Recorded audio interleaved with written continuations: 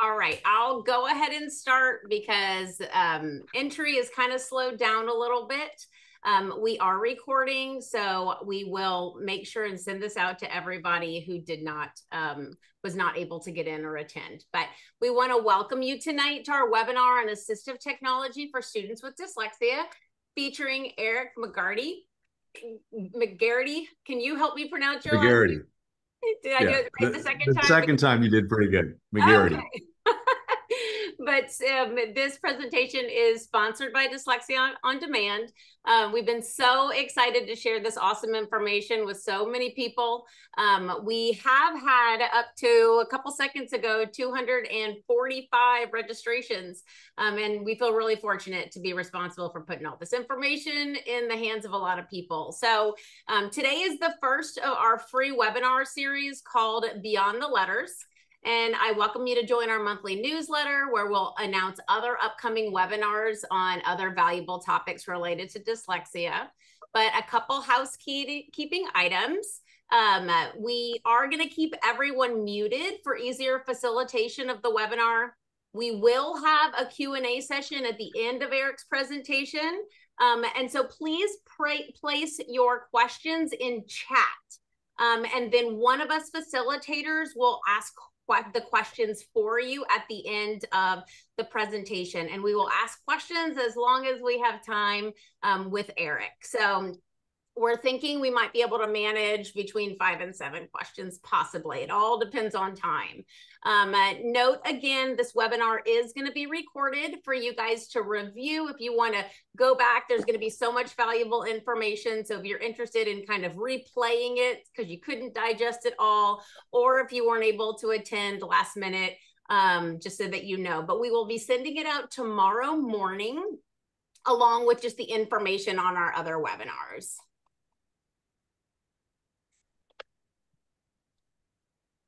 All right. So I want to now introduce our speaker. So Eric McGehearty, he's the owner of Globe Runner, which is an award-winning digital marketing firm out of Dallas. He's also a notable artist with several pieces displayed in prominent spots around the DFW area. And very importantly, is the co-founder of StandUpLD, along with his wife, Heather. If you're not familiar with it, StandUpLD is dedicated to fostering social and emotional health of students with learning differences. And you guys are really in for a treat with Eric. I heard Eric do a similar or the same presentation in January and was really blown away. And I immediately knew that he needed to kick off our webinar series. I have heard so many assistive technology presentations as a CALT, and this one by far resonated so much deeper because it's shared from a first-person perspective of the tools that Eric uses to foster his own success daily. All right, so we are now going to play a short video from our sponsor, Dyslexia on Demand.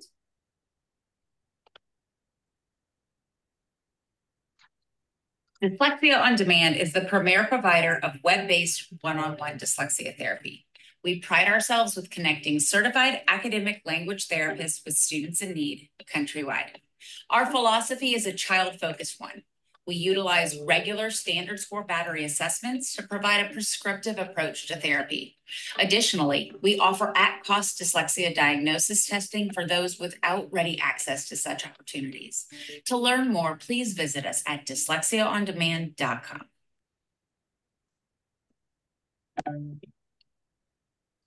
Also, just a quick plug for our next Beyond the Letters webinar, which happens on June the 2nd, and it's on dyscalculia, which is something that impacts so many of our kiddos, but there's so little information that's easily accessible. So you can also register for this webinar at dyslexiaondemand.com.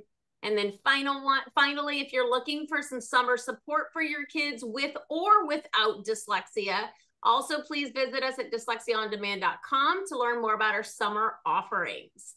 All right, so now we're here for what we're ready for. We've all signed in for, and we're going to go ahead and turn it over to Eric. Megan, thank you so much for the kind words and introduction. I really appreciate that. So yeah, let's jump right in. We've got a lot of good stuff to cover, and I am hoping to have some some good questions at the end. Always enjoy being able to field those. So don't hesitate to drop those. I'll try to get to as many questions as we have time for. So let's start. So why am I here? Why am I here to talk to you? So this is me. I was 5 years old when this photo was taken, which is the same year that I was identified with dyslexia. And I was a happy-go-lucky kid, but being dyslexic was not an easy thing for me. And so once I got into school, I realized that I was different and that school was a little bit more of a challenging place for me than it was for the other students. And I had to learn eventually how to learn myself, how to teach myself how to be an active learner. And we'll get to all that detail in a minute. But I remember my first grade teacher, and she had no dyslexia training on how to teach kids with dyslexia. And as you guys all know, probably on this call, like a lot of things in life, dyslexia is a spectrum, and I'm certainly on that extreme side of that spectrum as far as how much of a deficit in terms of just reading dyslexia is for me, reading and spelling, and those mechanical aspects. What's ironic is even the math concepts were challenging for me at the time, even though later in life I became very fascinated by mathematics. I ended up minoring in mathematics in college, and I use math like on the daily in my job. I love to write formulas, and it's something I really enjoy doing.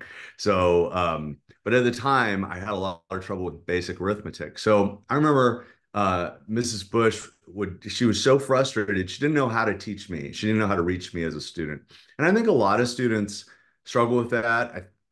Clearly, the world has progressed a lot, in the last 40 years or so since I was 5 years old. But it's still a challenge is trying to figure out how to reach those students and how to connect with them. And hopefully I'll give you guys some tools today on how I've learned to be successful, and maybe some of those things are things that you can share with your students or your kids, depending on what brought you to the call today. So one of the places that I felt safe in life was art class. Art class was always a place that I could shine. My natural creativity was on display and gave me the opportunity to really feel successful. And so my first career was as an artist. I went on from just to give you a little background on my academic career. I went to private schools for the majority of my middle school and high school experience. Here in the Dallas area, I went to the Shelton School, which is where my kids go today. And then I also went to Dallas Academy for high school because Shelton did not have a high school at the time. Of course, they do now. And then I was able to go to UNT for undergraduate. I went to University of Ozarks for my undergraduate, majored in art, and then I also had a double minor, one in philosophy and one in mathematics. And then I was able to go on to graduate school and complete an MFA in sculpture. And so my first career was as a full-time artist and a college professor until years later when I started my business, and we'll talk about that some in the presentation. So I have a few sculptures I want to show you because the majority of the work that I did revolved around my experience as a dyslexic. So this piece is called Collision of a Fourth Grader. And it's a little tough to see in the photo, but it's a desk that is bent out of shape and kind of flattened up against the wall. And it appears to almost have collided into the wall. And of course, it's painted in school bus yellow and black. And then above it are yellow books that are cemented into black concrete blocks. And below it is, I think, about 3,000 pencils to conform that triangular shape. And so this really illustrates to me the experience that a dyslexic myself felt in the classroom. It was an experience of being out of control. And I think that's one of the most challenging things when you're in a classroom environment. and you just don't feel like you're in control, and it's moving faster than you're ready for it. Information's coming to you in ways that you're not able to consume, and you feel very powerless. And for me in my life, many of the decisions I've made, and when I was most successful in academics and you know, and later in graduate school and in college, which I did very well in both of those, it was because I learned how to take control over my learning environment. And we'll get into some detail on how I did that. This is another one. This one's a little more visceral on the schooling comfort level. I think I didn't even like the way the desk felt. Like you always felt like you were sliding out, sliding out from under it. I don't know why. Um, but the desk was this kind of thing that I always wanted to get away from, and feeling very out of place in that situation. So let's talk about gaining some control. And so this was the summer, I think the summer before fifth grade. And my parents had enrolled me in Shelton and they wanted me to go to summer school. And the school, of course, wanted me to do intensive reading therapy for half of the day. And which, makes sense for the school. Of course, I have another word for it. I call that torture. And I was not looking forward to this summer of reading therapy at all. And as a reward, my parents signed me up for art class, and I was very excited in this.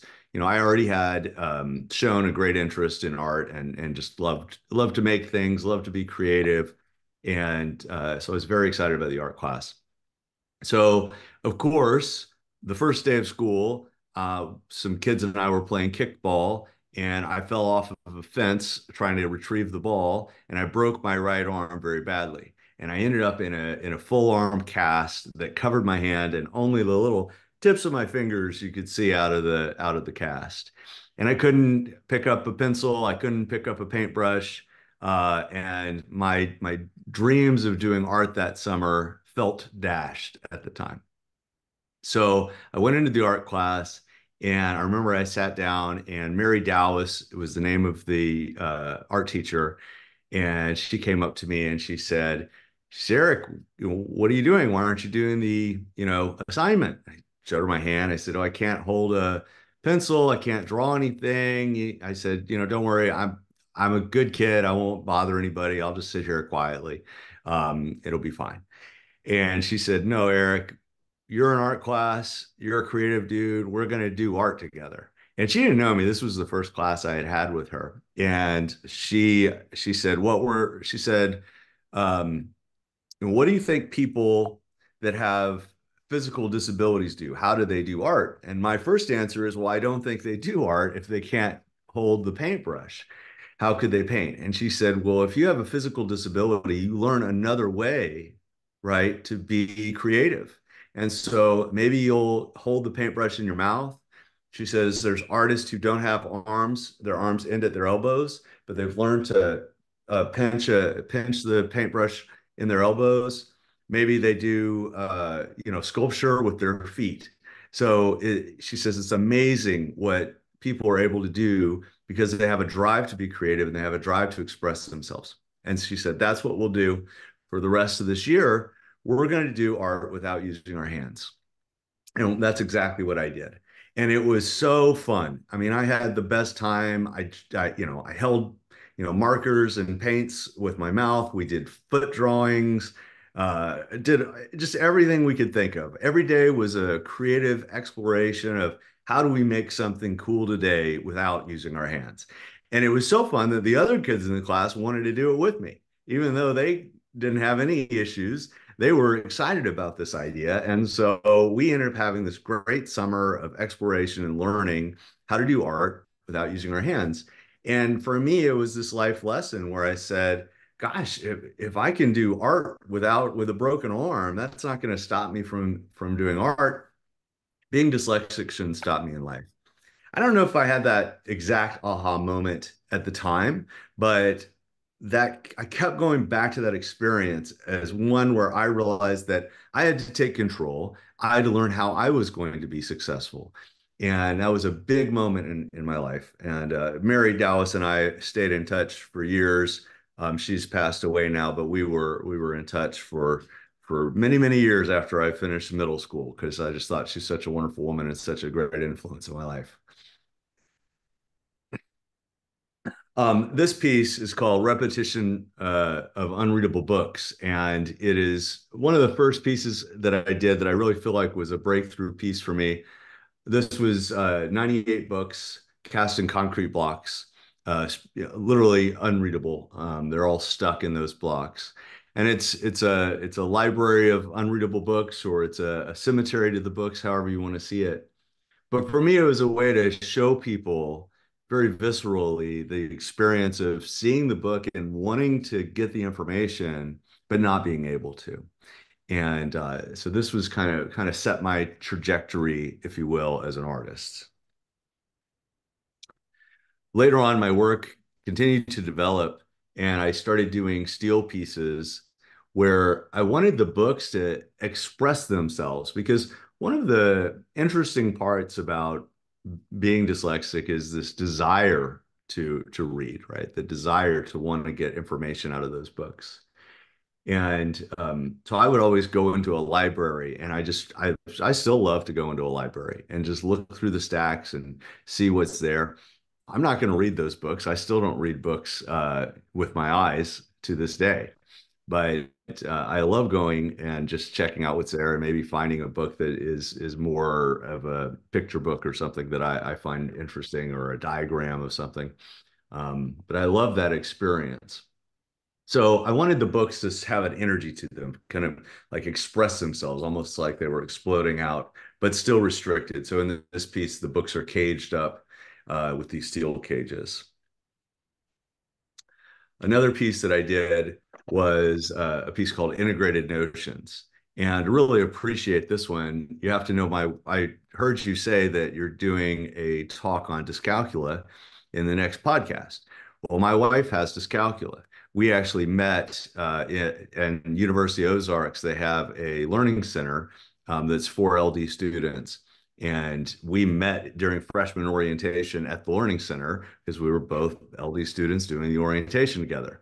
And I saw her, and I was hooked right away. I knew we were going to end up together. Took her a little longer to figure it out, but I knew.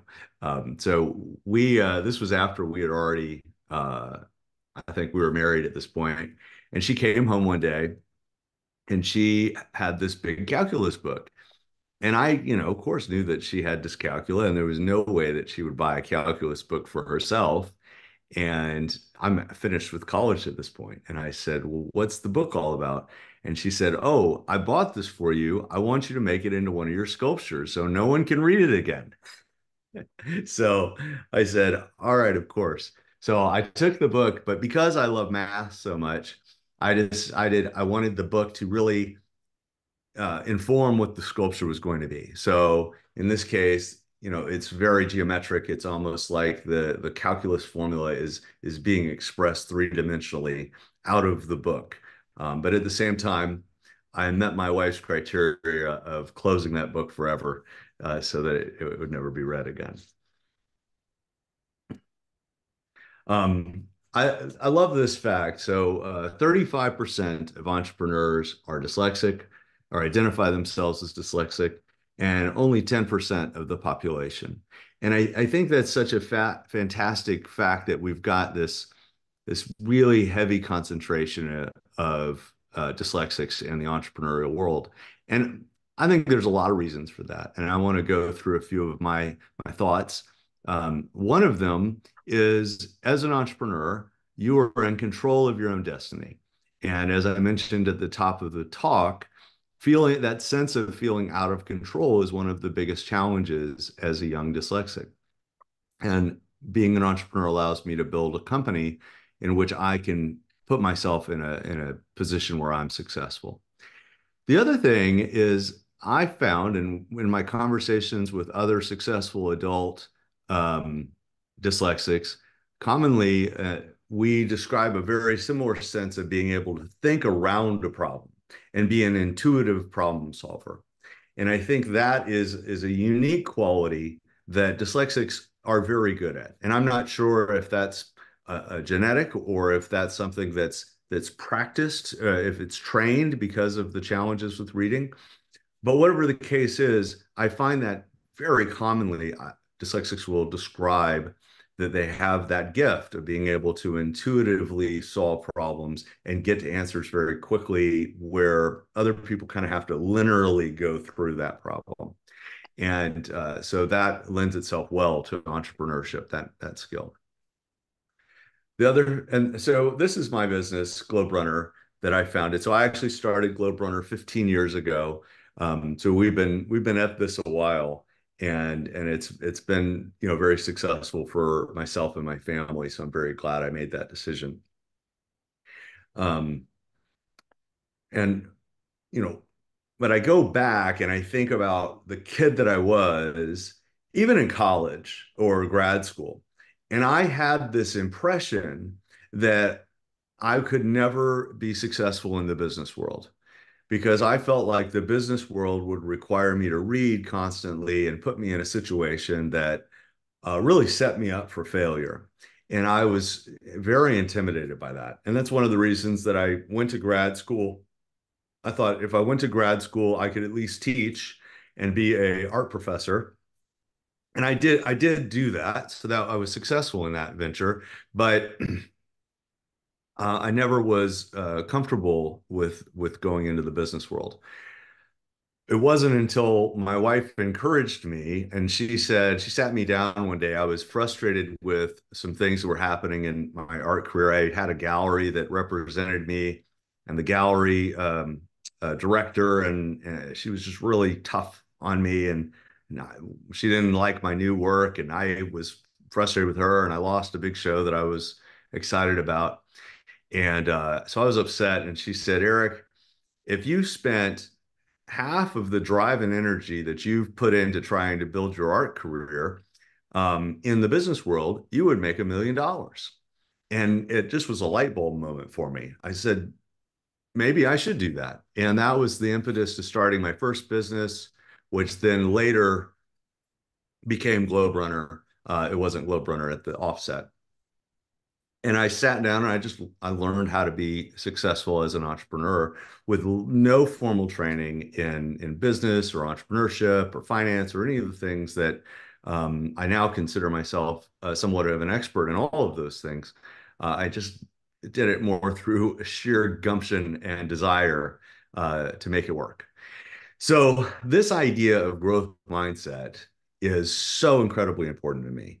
And I think it's something that is incredibly important that we pass this idea to our kids and our students, that the mind, it comes from neuroplasticity, that the mind can actually alter itself, and the mind can create new connections and ways, and you can give yourself new abilities.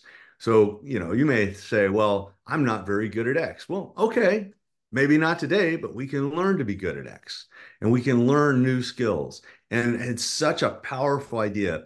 One of the reasons that, you know, a lot of people do standardized tests like the IQ test and the SAT and all these standardized tests, and most dyslexics generally don't do as well as they would like to do on those tests.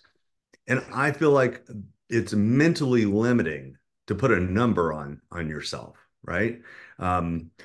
I took an IQ test, and I really I didn't want to know what I got. I was like, don't tell me. I don't want to know. Because I felt like it would mentally, it would cap my ability, right? I knew I was smarter than whatever I got. I did fine on the test. They ended up telling me, much to my chagrin. I didn't want to know, but it was one of those things that I felt like this will stop me from growing mentally. And I know I'm capable of infinite growth. And I still believe that to this day. I think that we all are. If we put our minds to it, we can grow our abilities. Another thing that I found that helped me in life was the ability to collaborate and build teams.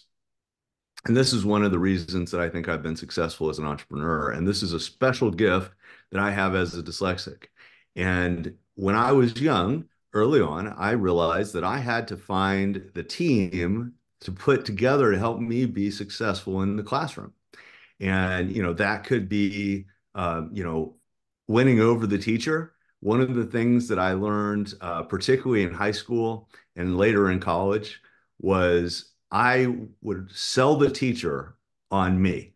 That was one of my major goals, was to make sure that teacher knew that I was engaged, I was interested in the subject, I was ready to talk about that subject. And so every single class I've ever attended, pretty much, after that first or second lecture, I go up at the end of class and have a conversation with the teacher.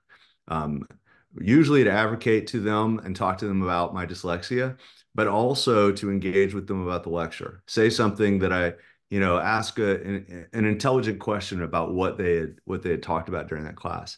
And I'd make a habit of going up at the end of class and talking to the teacher. It was just a way to make sure that they knew that I was smart and engaged. So when I did need help, I could go to help, and they would actually be very willing to help me instead of going, "Gosh, this guy's lazy." So important, such a wonderful skill to have. The other thing that I was able to do is identify students that could help me. If I needed notes taken, I'd figure out who I thought had good notes, and I'd go see if I could get a copy of their notes and things like that. So the last piece of this is I knew that I wasn't going to be the best at everything that the company needed to be able to do. And one thing that I've noticed a lot of really smart people do, my dad's a great example of this. My he's a brilliant man, and he pretty much thinks that he's the best at just about everything he touches. And he's right more often than not, but he would struggle to build a business with other people because he would pretty much just do everything himself and wouldn't be able to scale beyond his own abilities. I knew instantly before I even started the business that I was going to pull people together and make a team. And my goal was to have a team and not be a solo practitioner. That was a number one goal of mine when I started the company. And I was successful in doing that. I'll show you actually. Here's a photo a couple years ago of the team. This was actually right before COVID. I gave up this office. We used to have this nice office. Now we work from home. But so this is a photo we took right before COVID hit. So that idea of pulling together the team. But when I first started, I'll tell you guys this story. I think I've got enough time. I said, okay, I want to have a team, but I have no money. So how do I get a team together without, incurring a payroll? And so I had some relationships with some independent contractors, a couple web developers, a social media person, a freelance writer, and a couple people like that. So I pulled them all together. I said, "Hey, I'm starting this company, Globe Runner. Would you be willing to do work? If I got a client, would you be excited about doing the work?" And they were like, "Yeah, sure. If you get a client, we'll work for you." And so I paid them a little bit to help me put together the website and all that jazz. And then the next thing I did is I went and posted an ad on Craigslist. This dates us a little bit, tells you when I started the company. But I posted an ad on Craigslist, and I hired 5 salespeople to work 100% commission for me. And so before I had my first customer, I had a team of 10 people. And that was a really important part of my journey as an entrepreneur, was to create that momentum of the business. And it worked. I went out and sold my first customer, and the fact that I had a team gave me the legitimacy to have that business sign up with and actually commit to paying me a monthly fee. So that was really an important part of my strategy. So that brings us to being resourceful, right? What I just told you is an example of how I was resourceful and built a business that was much larger than myself, with no money, and just got the wheels rolling. But in learning, resourcefulness is very important too. So one of the things that I commonly struggle with is spelling a specific word. Now, of course, it's gotten easier today. Grammarly is an amazing tool. We'll talk about that in a minute. But I remember writing an email and I wanted to find the word curious. And this was a number of years ago, and I really wanted to write the word curious. Well, curious is a incredibly hard word to spell. And anybody that's not dyslexic probably can think about it for a second and remember how to spell it. And it's just, it doesn't follow any rules. It's not phonetic. It's a tough word. But I wanted to include the word curious in this document I was creating. So the first thing I did, so I typed it out in Microsoft Word, and I tried the drop down of suggestions. And of course, Microsoft Word could not suggest the right answer because I wasn't even anywhere in the universe of the right answer. And so I used my number one spelling strategy, and I would encourage any dyslexic to use this spelling strategy, and it's to add more vowels. It usually works.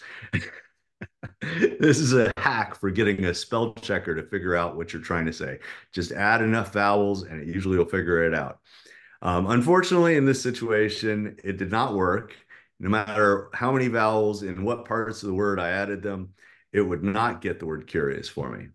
So then I went to Google and I thought, well, maybe Google will figure it out. If Microsoft can't do it, Google can do it. So I typed in curious in Google, no luck. So then I had the aha moment, and I think you probably know where I'm going. I was like, Curious George. Type it into Google. This will work. George is a really hard word to spell. So here we were back at the beginning. Now I'm sitting here banging my head against George, adding more vowels, doing all the things. Couldn't figure it out. So I'm kind of stuck there for a second. And then I got resourceful and I said, if I Google man with a yellow hat, Curious George and a man with a yellow hat is the first thing that comes up. Copy the word curious into my document and move on. So yeah, maybe that took me 15 minutes where it would have taken anybody else 30 seconds to write the word curious, but I got what I needed done, right? So part of resourcefulness is being determined, being hard-headed. I could have probably come up with some other word that I could spell, but I really thought that that was the right word for the document I was writing, and it was worth the effort to me. So those are the qualities that I think build lifelong success. One of the messages I hope you take away from this is I think LD is just as much of a gift as it is a setback. And I think the abilities that I see in other dyslexics far outweigh the challenges that we deal with as youngsters. One of the ways we're going to talk about is assistive technology. I'm getting there to remove some of those challenges. So let's get into it. So first off, what is reading? So obviously in school, the younger you are, the more emphasis is on the fundamentals of reading, spelling, reading a clock, doing your memorization of your math tables. A lot of that is focused on rote memorization, which is an area that I have always really struggled in. So a lot of those basic skills were very hard. Interestingly, when you get to more advanced academic fields, I excel at those because they're more about thinking and pulling together disparate ideas and synthesizing a more complex concept. And I love that. That's exciting to me. But the mechanics that we have to learn as kids is really challenging. So I would challenge you to rethink what you think reading is. If you were teaching a blind student, you would never ask them to eye read. Instead, you would teach them how to read with Braille. And they're, instead of using their eyes, they're using their sense of touch. So it's still reading, though. I don't think anyone would ever argue that Braille is not reading. And I would argue that audiobooks in the same light are just as much reading as eye reading is. And I have gotten a tremendous amount of value in my life out of ear reading. And I am a very proficient and prolific ear reader. I started ear reading as a very young child. My parents signed me up for a recording for the blind and dyslexic, which is now called Learning Ally. And I got the books on tape that they sent. I started reading those. I don't actually know how old I was. I was probably 8 or 9, I'm guessing, maybe 10. And I read books constantly and avidly. And that has been a lifelong thing for me. And I love listening to audiobooks. And to this day, I use my computer to read everything out loud to me. So you can be very successful in life and in academics if you work on being a great ear reader. And being a great ear reader, just like being a great eye reader, takes practice and it takes learning how to comprehend. So there's a lot of skill sets there that are very important to learn and teach to students, because ear reading, just because they can hear the words, doesn't mean that they're really comprehending the words. And so it takes practice, just like eye reading does. So let's talk about building ramps. Once again, just to reinforce that idea, I feel like assistive technology is a ramp. We want our students to be able to eye read. And I think a lot of the folks on this call probably are professionals and spend a lot of time helping students learn how to eye read. And I'll tell you, I want my kids, who are all dyslexic, to eye read just as much as anybody, but I help them ear read at the meantime because I want them to have access to information more than I want them to eye read at this very moment. But we spend a lot of time working on eye reading. With that said, the ramp is so important. I would never ask somebody in a wheelchair to climb the stairs. Same idea with dyslexia. We want to work on eye reading when it's appropriate, but in any classroom environment that is not an eye reading class, i.e. not your reading therapy class, for instance, history or science or literature or any of those other things, we want to give that student as much access to assistive technology and audiobooks as possible so that they can learn how to learn rather than their learning being metered by their eye reading ability. And that's one of my pet peeves. I see it a lot where we'll have students in a classroom environment and they're trying to learn history and they're supposed to read a passage and then write the facts that they learned. Well, in many cases, it's just because the teacher isn't really thinking through how to give that student an audible access, but you're really limiting their ability to learn history to their weakest skill, which is their ability to eye read. And that, for me, is a real shame because that student might really enjoy history. So first off, audiobooks. So lots of great services out there for audiobooks.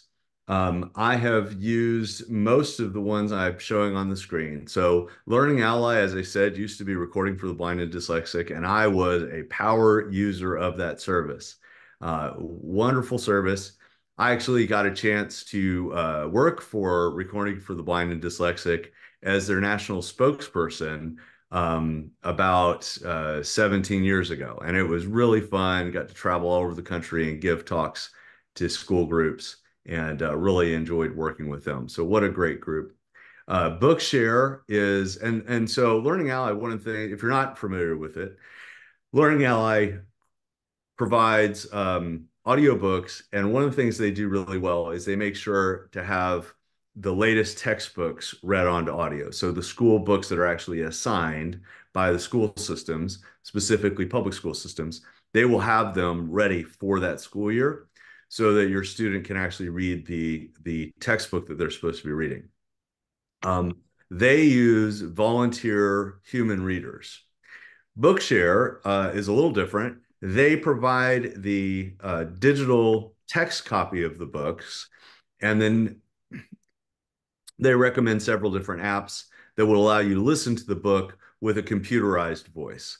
So the quality is not as good, but I will say with AI voices, that is changing rapidly. An AI voice today is actually very good. You can get some incredible results that you could never have gotten when I started listening to computerized voices. For younger students, Epic is a really nice service for reading fun books with kids. The free option, your local library for just good old reading of literature is a great one. Playaway is at least what they have in the local libraries near me, and it's a free option to get audiobooks. And then the last one is audible.com. Of course, everybody's familiar with. that's what I use most today as a professional, because I can get business books and I can get, science fiction and fantasy books or whatever it is I'm interested in reading. And they're very, very high quality and professionally produced. I just read Born Standing, which was Steve Martin's kind of life journey through stand-up comedy, and he read it himself, and it was really nice and a great read, fun book to read, some interesting stories, and obviously a great comedian. So lots of good stuff there. Then dictation. So getting information onto text is also a challenge. I've already talked to you guys about how challenging it is to spell words like curious. So today in business, I dictate 99% of the content that I write. I use dictation to do that. And it is so much faster for me. What's interesting is most of my employees and even customers will see me dictating and realize how efficient it is. And they've started switching over to it, even though they don't have any LD at all. They just are realizing that it's more efficient than typing everything.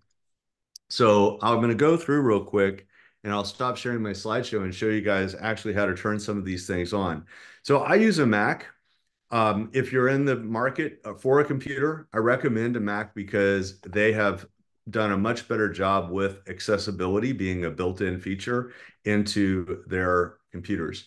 And I say this with much chagrin because I was a hardcore PC user for years and years and years. I would never touch a Mac. And finally, another friend of mine who was an LD adult, convinced me. He said, "You really should switch." And I switched, and it was hard for me because all the buttons were in different places. But now that I'm used to it, I'm never going back. It was a really good decision.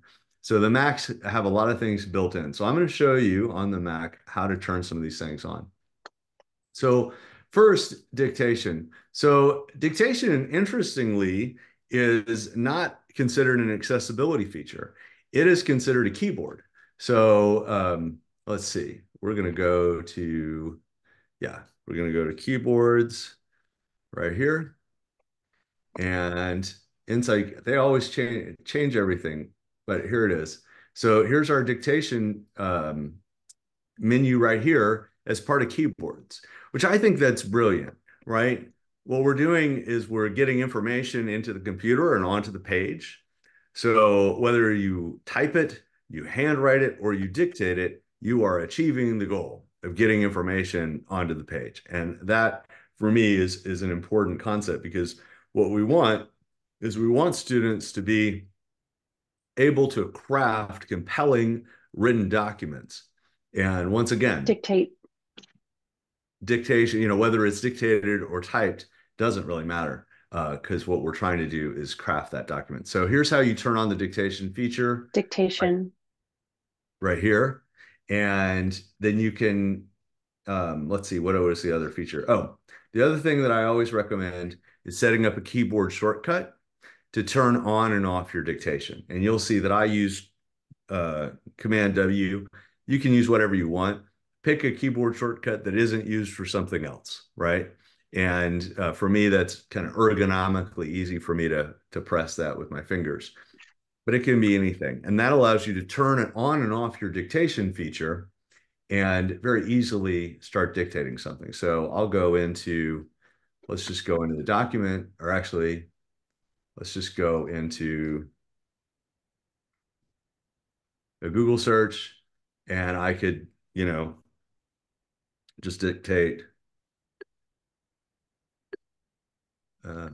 Oh, it doesn't want to dictate it for me because I'm on a Zoom call, I think.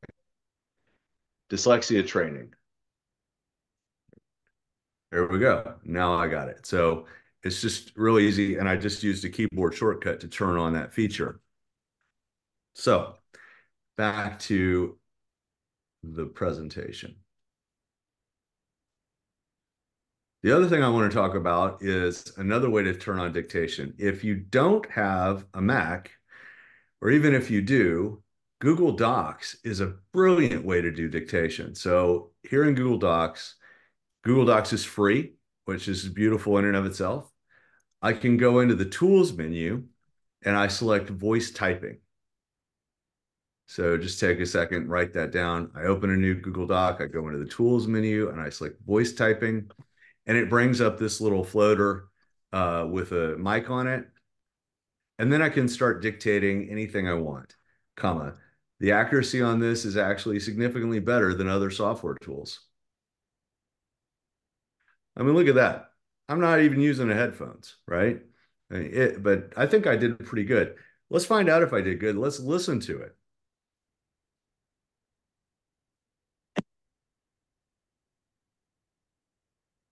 And then I can start dictating anything I want. The accuracy on this is actually significantly better than other software tools. Oh, I did well. Look at that. So how do I check my dictation? I use my text to speech, which I'm going to talk about in a second, to actually check my own work. This is a strategy that I teach any student I ever work with, is to dictate and then listen to what you just typed. Dictation will make mistakes, and it's great to be able to listen to it and have that immediate feedback, sentence by sentence. As I write out my sentences, I listen to them, and then I know that I did them correctly. So, as I promised, text to speech. So how do we turn on text to speech? So I go into the system setting menu, and I come up here and I type in accessibility.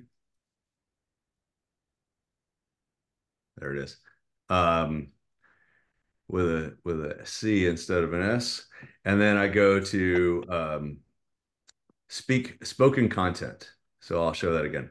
So you've got here in the vision category, they've got spoken content.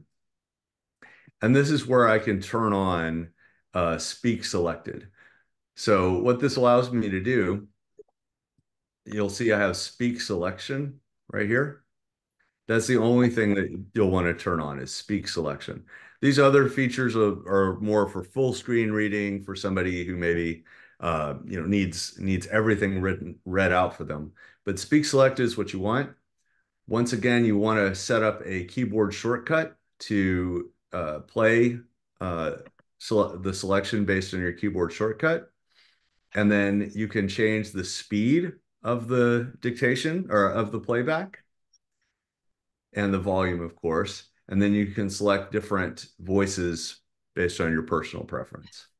And so you saw me do that just a second ago, but I can do that on any website, which is great. So if I'm on this website and I want to read this particular sentence, I can just hit my keyboard shortcut on my keyboard. The course was developed in coordination with faculty from the University of Texas at Austin, Meadows Center, as well as Lehigh University. Further, the course was reviewed and approved by the SBEC approved panel of experts.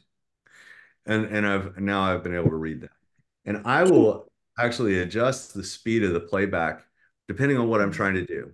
If I'm editing my own work, I usually play it at a normal speaking speed because I want to make sure I catch any nuanced word that may have been wrong. If I'm trying to read a New York Times article and I just want to get through it and it's long, then I'll turn up the playback speed all the way and I'll just crank through it. And you're probably familiar with that on Audible or something. You can change the playback speed, and some books you may want to listen to, at normal human speech, but some you'd want to listen to quicker. And I find that to be a real gift, particularly in college. So in college, you're going to get assigned a significant amount of reading homework. And the normal college kid can read about 300 words a minute. Well, we speak, depending on what part of the country you live in, at about 120 words a minute. So you can see that that's, a lot slower than a college student reads. So you can imagine if you were just assigned to do 2 hours of reading, but you're reading it at 120 words and all your classmates are reading it at 300 words. For them, it's 2 hours of homework. For you, it's 5 hours of homework. So really nice to be able to crank up that playback speed once you've trained yourself to listen at a faster volume. And that's one of the things I was saying is audio processing and audio reading, if you will, reading with your ears is a skill to be trained. And particularly as you start improving the speed at which you can listen, and still comprehend, it's going to be an advantage, particularly in college or in high school, when the reading volume is great enough that that time difference between 120 and 300 words actually really makes a significant impact in the length of your homework assignment. All right. So the next one, if you want to go for a more premium option, is Speechify. So Speechify is a AI-driven text-to-speech app. I think it's $10 a month. It's very inexpensive, but they have very, very high-quality voices that sound like a real person talking to you. So if you're not worried about the $10 a month fee, that might be something to look into as well. Then you can have Gwyneth Paltrow read your homework to you, right? Or Snoop Dogg, whatever, floats your boat. And it's really quite a cool service and very, very well done, well made product. Another product that I think is really good for school age kids is Read and Write by Google. So it's a Google product. And one thing that it does a little differently that is an advantage, particularly for schoolwork, is you can draw a box around the text you want. And if, for instance, the text is in an image, it'll still read it. It has built-in optical character recognition, and so it can turn that image into readable text. And I found, particularly with my kids getting homework assignments, a lot of the time the teacher will give them a handout. And, like, let's say, I don't know, I have this thing right here. Great, a perfect example. They'll give them a handout, and the handout's kind of in a format like this. Well, this is not set up well for assistive technology. Very hard to read. But Read and Write Gold, they can just draw a rectangle around the area of content they want read, and then it'll recognize the words and it'll read it out loud. So for school assignments, I find this to be a really good software. The next one I recommend for people of all ages, you're probably all using this already, is Grammarly. What an awesome tool. Game changer, just makes it so much easier to get your commas all in the right place. It'll tell you if your sentence structure is a little awkward, helps you with your spelling. It's a very intuitive system. All my employees are required to use it. If they ever write emails to clients, they have to use Grammarly. So a great, great tool. It's free if you're not a power user, and I think it's $10, $15 a month if you use it a lot. I use it a lot. So another tool I highly recommend is Otter AI. This is a note-taking tool on steroids. So this is a great tool for recording lectures. I went ahead and started recording this very meeting so you guys could see it in progress. So this is Otter AI in real time taking notes from this very meeting, which is super cool. And it's been taking notes the whole time we've been talking. And you can see it's broken up here. Now, one thing that's cool is it'll go back later and split that up into separate people speaking. So if you have 2 or 3 people in a conversation, let's say, is this a good example? No, let's do this one. All right. So it'll write a summary of the conversation that I had, and then it'll also give me the whole transcript of the conversation, and it shows me the name of the speaker. So, here's me, here's Brennan. And so if I want, and I want to get the full detail, I can actually click into it. Wanting something that was One Piece, right? So and I can hear Brennan actually saying the original transcript. So it's great. I can go through here and find the part that I want to get into, and then click in and actually hear that person say those words. I just love this. I think this would have been a game changer, in high school and college. Every lecture I would get permission to record. Or if I had this tool, I would have gotten permission to record, and this would have been an amazing way to get those notes at a very, very high level. So Otter AI is awesome. It does have a fee to it. I believe it's $100 a year. So not too bad and well worth it if you're needing to take notes in school. All right, let's talk about some mobile tools. So just like, let me start my slideshow again. Just like with the computer, you can turn on both dictation and text-to-speech on your phone. And so this is the menu walkthrough for how to get it turned on your phone for text-to-speech. So you go into General. This is on an iPhone. You go into General, then Accessibility, then Speech, and then you select Speech Selection. Same thing, you can control the pace of the talk. And then you can highlight text and it'll, where, I don't know if you guys have an iPhone, but if you highlight some text, it'll usually like add the thing to underline or to copy paste. It'll add the word speak into that menu. And then you can click it and it'll play it out loud to you. And I'm sure you all already know that you can dictate your text messages. It's one of the wonderful things that an iPhone has. And so now that's part of the built-in menu. You don't even have to turn it on. So dictation is so smooth today with iPhones. And so I find that to be a really nice way to get information down. Even if I'm just brainstorming, I'll pull up a notes app and just dictate in something. Another thing you can do if you want is open up the Google Drive app, start a Google Drive document. You can dictate into it on your iPhone and then open it later on your computer to edit it. And so I find that a really nice way to get a document started. I can get it started on the go on my mobile phone. And then when I get back to my computer, I can listen to the text easier and then I can edit it and format it and make it look pretty and then, get that turned in later. So just some neat little hacks you can do there. This is another one of my favorites. So this app is called Prismo Go. I actually use this all the time just for life. And it takes a photo and it does optical character recognition on the fly. And then it has a read button and it will play the text out loud for you on the fly. It is a very, very cool app. It's 100% free. It was designed for dyslexics. And it's a really great tool. So I'll use that all the time it's especially good back to this worksheet scenario. So the worksheets commonly, come home for school and they're not formatted in a way that I can easily get them onto the computer. So Prismo Go, I'll just take a photo of the sections of the worksheet where it has the instructions and listen to that. And then I'll tell, or I'll work with my kids and I'll pull out my phone. I'm like, all right, well, let's read these instructions and we'll do it together. I'll photograph it and we'll listen to it, talk about what they need to do, and then do the work.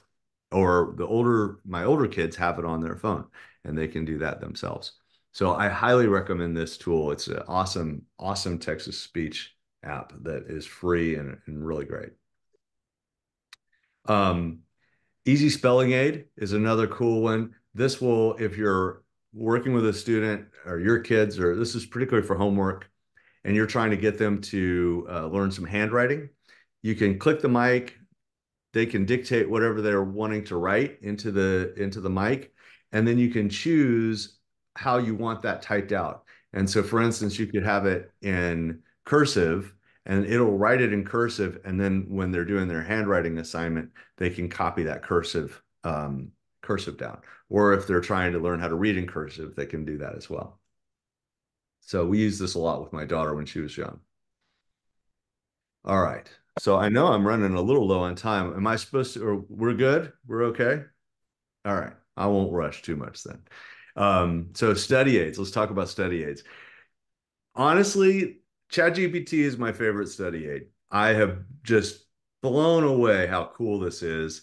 And I wanted to show you a real life example. So my son is a junior in high school and he's in algebra 2. And I mentioned I love math, but it's been a long time since I took algebra 2, a really long time. And so he was like, Dad, help me with my homework. And I'm looking at it going, okay, how do I do that? I can't quite remember. And so I went to ChatGPT and, here was, all about polynomials. And I asked, let's see, what did I ask it? how would you answer this question? Okay, I needed to, we were doing some graphing of formulas, and it helped me understand how to do graphing, gave me a really good explanation of everything. Then we did some examples. We did, let's see, this is another one. I mean, you can see that was a lot of homework we did, but all of these were example problems, right? And what we weren't trying to do was get ChatGPT to do the work for us. What we were trying to do instead was to get examples of how to do the work so that I could walk him through the problem. And I just found this to be so helpful. Now, of course, there is a risk of cheating with ChatGPT. Certainly, I'm sure an issue in schools, but for a study aid and a learning aid, it is an incredible tool. I use it a lot for work as well, for helping me to write formulas, for helping to write. I use it for coding. I can write code snippets with it. It's just an amazing tool. So a lot of fun, and I use it a lot too for creative writing. So we do a lot of fun things. You know, my kids and I do a lot of creative things. So I did a murder mystery with ChatGPT, and we created a whole murder mystery party. Can help me come up with all the characters, help me write everybody's backstory so I could hand them a backstory, and they had a fully written out backstory. And so all the kids came to the party. They all had backstories. They all had secrets and clues. They all interconnected. It was the type of thing that normally you go to the store and it costs you $30 to buy a box kit with everything. And I wrote it with ChatGPT and had a lot more fun and was able to customize it to my kids. So, we got the exact story that, was what they wanted. And it was a lot of fun. It was a ton of fun. I've done a couple of those now. So a lot of ways to use it, but just as a homework assist is an amazing, amazing tool. All right. So next one outside of ChatGPT. So the other one, a little more structured, if you're interested, is this, I don't even know how you say that. Schmoop, I guess. Schmoop. Yeah. So a little more structured study aid. They have study guides on just about every subject that you can think of, that are well done, professionally produced study guides.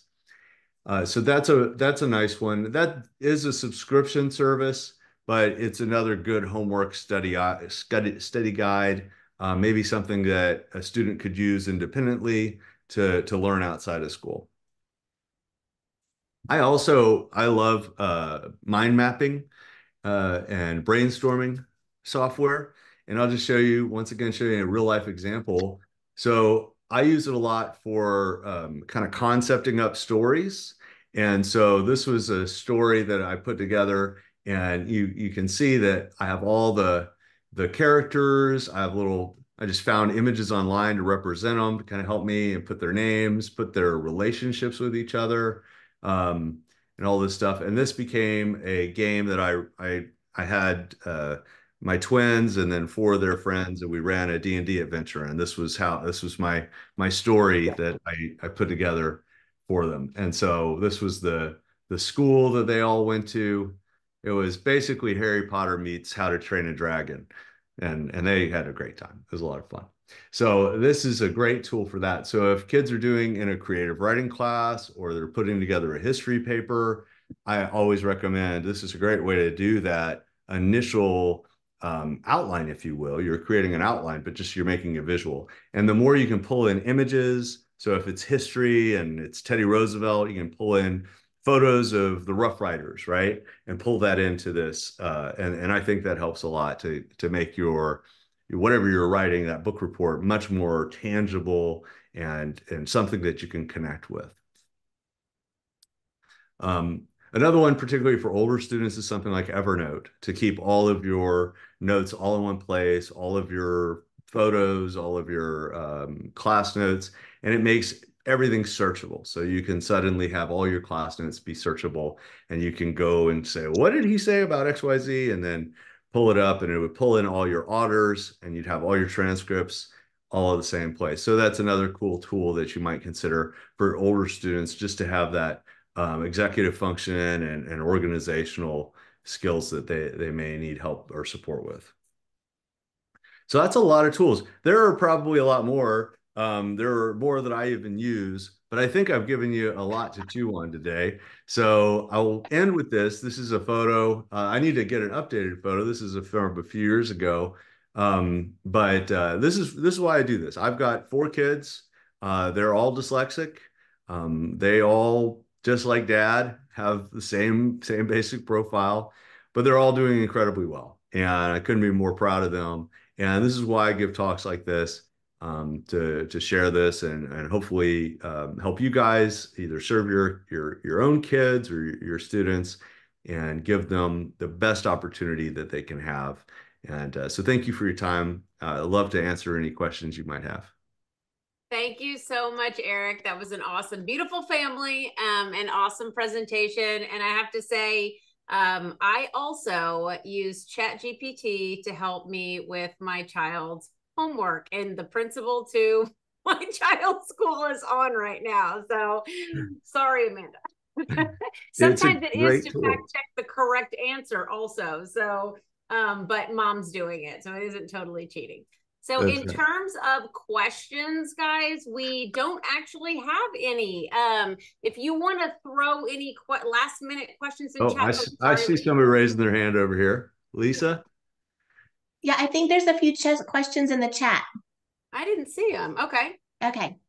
So I'll read them real quick. Yeah.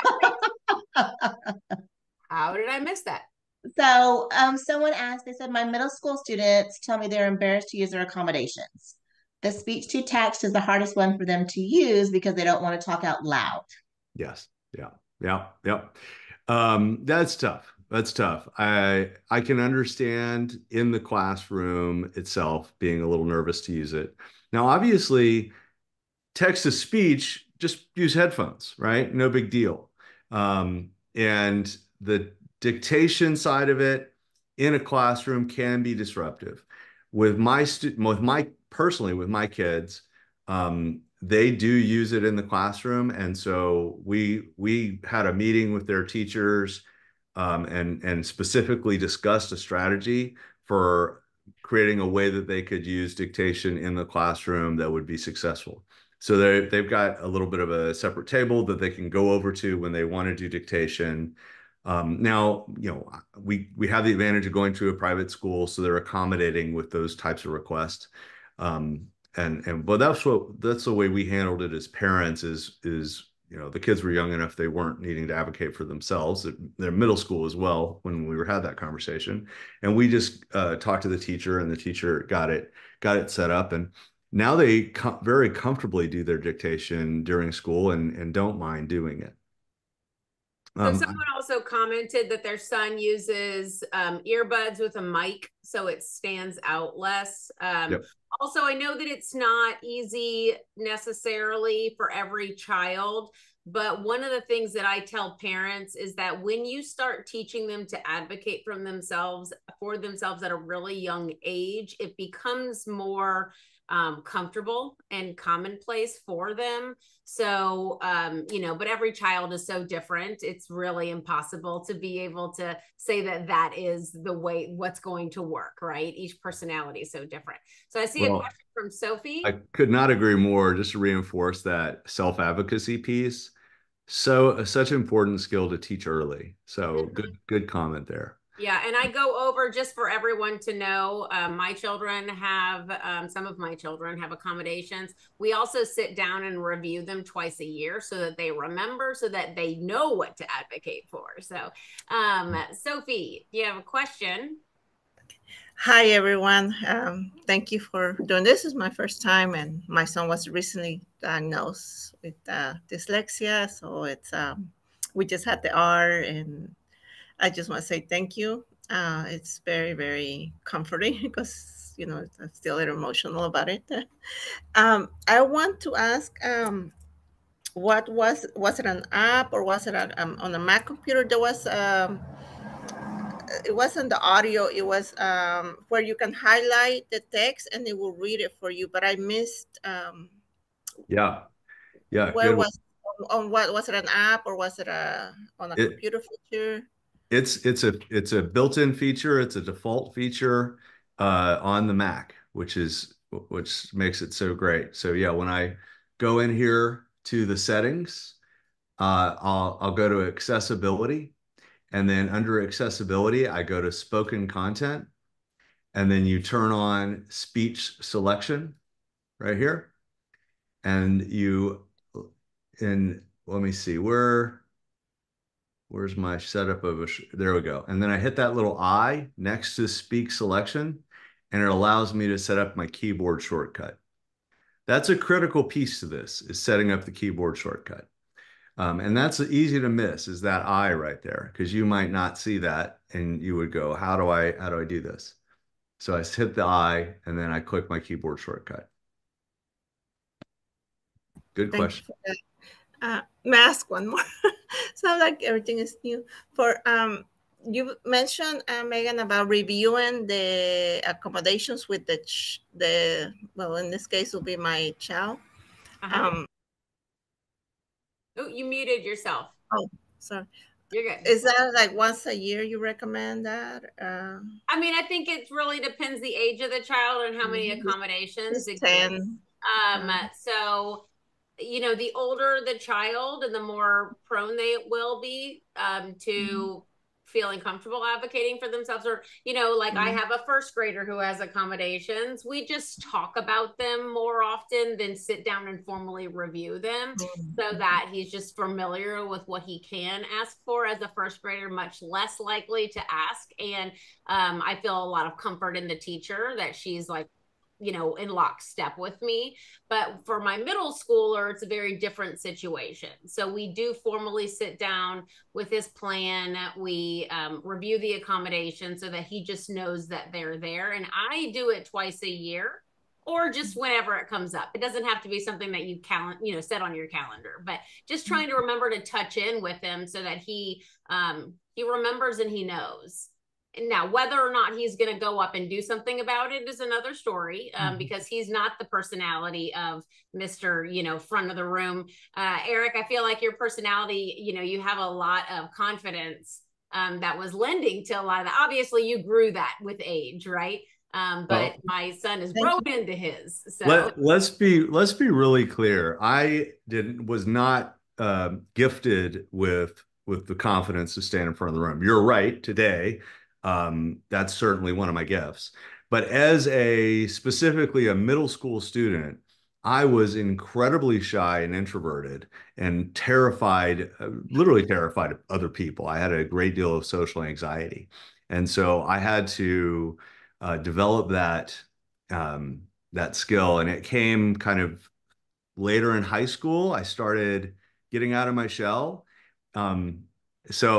But interestingly, even in middle school, though, I did like to do plays. I love to get on stage and do performances. So it was there, but I just didn't know how to harness it in all those situations yet. Well, and Sophie, just one last comment to you. I know you said that you're new to this.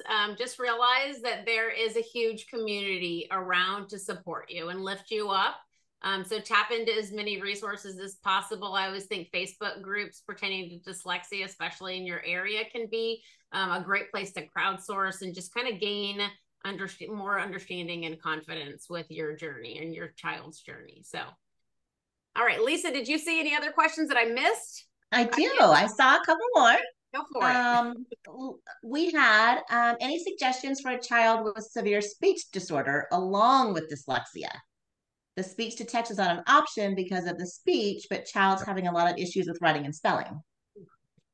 Yeah, I don't know if I'm 100% qualified to speak on that. There are probably people in this room that would know more. I would certainly get them into speech therapy.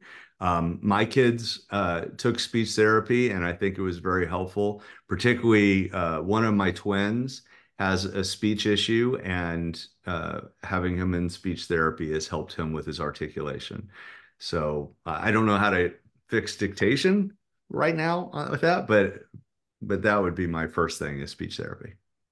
I also wish that I had great advice when it came to assistive technology, but I will use this audience to share something that a lot of people don't realize. Dyslexia or any language processing disorder along with speech, it all occurs in the same area of the brain. So something that people don't recognize a lot of times is you have your neurobiological and origin dyslexia, but then you also have characteristics of dyslexia, I guess you could say, as a result of a previous speech impairment on any level. So 75% of kids who prior to reading instruction needed to have any kind of speech intervention are the ones that we're really looking closely at for reading troubles. So it is a really common overlap. That's not an answer to your question, but I think it's really something that more people need to widely understand, that there's kind of two roads into the same trouble area. Right. I think, somebody asked, how do you feel about C pens? C pens? Oh yeah, I own one. I think they're okay. I think they're okay. I own one. I basically never use it because the Prismo Go app is so far superior to the C pen. So I mean, I like the concept a lot. But they don't work quite fast enough for me. When I scan across a page, it takes a second for the C pen to catch up and then read it to me, and then I got to go to the next line. So for me, that's a hindrance to my comprehension if I'm trying to read a paragraph. The C pen is most effective if I need to read like 2 or 3 words, or maybe I'm reading myself, but I get stuck on a word, and then I want to use the C pen to get through one challenging word. That would be more the use case for the C pen. All right. So I bought multiple in my life, by the way. They're always like $200 or $300, and I keep buying the newest, latest, greatest model in hopes that it's going to be awesome. So I have a lot of experience with it. It's a good question. Yeah. Because we are about to hit 7:45, I actually am going to thank Eric. Thank you guys also all for attending. I apologize for any technical issues we again had with the website. Hopefully you were able to get that email. We will be emailing out the recording tomorrow morning, hopefully to kind of in small batches. So it doesn't go to junk mail, but if you do see it, or if you don't receive it, please check your junk mail. Someone did ask Eric if they could have a copy of the slides. So if you don't mind sharing that, you can send it to me and we can attach it into the email out. I'll do that. Absolutely. Okay, thank you so much. Thank you all, everyone, for your time tonight. We really appreciate it. And Eric, thank you so much for that awesome, compacted hour-long presentation on how we can help these kids. My pleasure. Thanks, everybody. Thanks, Best of luck in your journeys. Everybody is going to be really successful. I know it. I can feel it. Thank you. Thanks, guys. Good night.